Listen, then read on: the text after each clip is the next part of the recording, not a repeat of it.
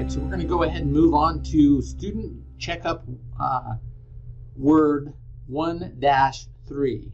So this is the third part in this first Word unit, and we're on the assignment page here. So what we need to do is we need to go to, again, we need to go to our College Technology and Survival Kit. I'm using the second revised preliminary edition, and it is on page 130 and 131. And there's some things we're going to do. We're going to work through this real quick. And to begin with, you need to open up your assignment or your Word document that you just did for the last assignment. So let me show you another way to do that. You can go and look through your File Explorer. You can also open up Word. So I'm going to click on this and open up Word. From the beginning, I'm in Word 365. Okay, so now what I can do is you see over here on the left side, right, it shows the recent documents that were opened. So this one on top is the one I most recently opened, and that's the one I need. And then I'm going to, right from the beginning, I'm going to hit Control A. It's going to select everything on there. And then I'm going to go to the Home tab, which I'm already on, and I'm going to select the font as Arial, and I'm going to use a 12-point font on this. So everything's going to be the same. So I'm going to switch it over to that. Now what I'm going to do here is I'm going to go click right here, and I'm just going to select the first line here, which is really the first paragraph when you think about it. It's just a really short one, my title line here. And then I'm going to go ahead, I'm going to reformat this by going to Styles. So here's my styles right here. So I can see right on there that there is the title style, and that's the one I'm going to choose. If you don't see that right off the bat, you may select this more arrow, and it'll give you more titles to choose from as well. So I'm going to go ahead and click the titles slide, and you can see how that changes that line. Click the font launcher, which is this little arrow right here on the bottom right corner of the font area on the ribbon. So there's my font launcher, and it says I need to switch my font size here. This is to 22,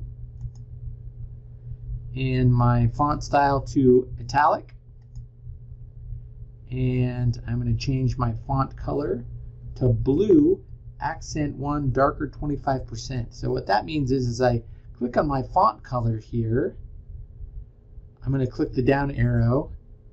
I can see that I have blue here, right? So as I go over it and hover and stay, you can see the blue accent number 1. As I go down the row, it's blue accent number 1, and it says how much lighter it is, right? So I'm going to go down to it says I need lighter or darker 25%, right? So that is it right there, the second one up from the bottom. I'm going to go ahead and select that, and then I'm going to press OK. Control A again to select everything, and then I'm going to click the paragraph launcher. So here's my paragraph area on the ribbon. I'm going to select the launcher down here on the bottom right corner of that area. I'm going to change the line spacing before and after to 6 point. I'm going to go ahead and put 6 out there and 6 there. And then I'm going to change the line spacing to 1.5. And then I'm going to click OK on that one. So you can see how it changes the spacing here in my paragraphs.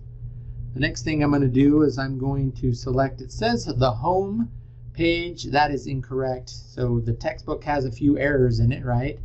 And so one thing you can do, if you find an error in the textbook, definitely let me know. But what you can do is you can go out and just Google, right, what we're looking for. So in this case, it says select the Home tab and click on the cover page, right? So if you go out to Google and you search cover page in Word, right, it will tell you that that cover page actually is on the Insert tab, right? So we're going to go ahead and do that.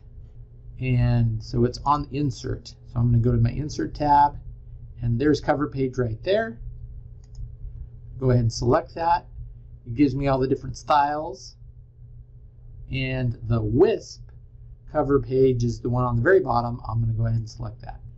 So there is my WISP cover page. It says in the date parameters right here, so I can click on that and hit the drop down, go to my current date and select that. Then I need to go to the title parameter, document title right here. You can see I click on it and it kind of grays out, right? So it has gray on it. That means it's selected and I can go ahead and type in there. So I'm going to go ahead and type what it says to put in there. There's the title. I'm going to delete the subtitle here. There's my name. My name is already in the author parameter. If you need to put it in there, you can do that. In the company name, it says to go ahead and put the school name. So I'm going to do that.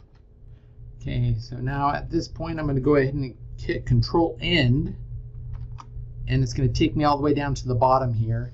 If you, again, if you have a keyboard that doesn't have that really there for you, you can just scroll down to the bottom and click, right? So your cursor's at the bottom there.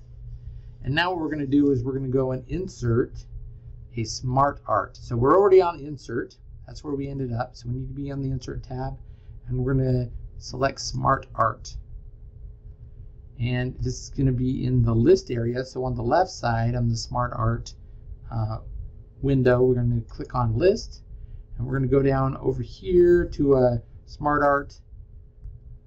Okay, again, so we're here in the list in choose a smart graphic. We're going to go down here to the graphic component that is the horizontal picture list. Right there, that's the one right there. And we're going to click OK. Okay, so now what we need to do is we need to put, so in the textbook it has kind of the layout of what you're supposed to put in there. I'm going to go ahead and put the text in first. So you can see over here on the left side, it has these little areas that you can just throw the text into. So the first one I'm going to go ahead and do is Brownlee Dam. The next one is, okay, so now we need to get the pictures in there. So where are the pictures, right? So we're gonna go look at that really quick. So they're back here in Canvas. So there are the pictures right here. The 3 pictures that we need are here. And so I'm in Chrome. You can be in any browser that you want to, but the idea is this. So you're gonna click on the links, and the links are gonna download the image. Okay, so you're gonna download the images. There is no zip file in this. So the textbook says there's a zip file. Don't worry about the zip file. The Canvas, we have the pictures individually here. You don't have to worry about unzipping a file. So for example, we're going to click on Brownlee. Let's do that here. And in Chrome, Brownlee, the picture is going to come up here down on the bottom left corner. Okay. So what it's doing is as it downloads, typically in a Windows setting, it's going to be in your download folder, and I'll show you where that is if you're on the Windows. If you're on another platform, then it's going to be normally where you download stuff off the internet, where that ends up, right, in your file system. That's where it's going to be. So probably downloads there as well.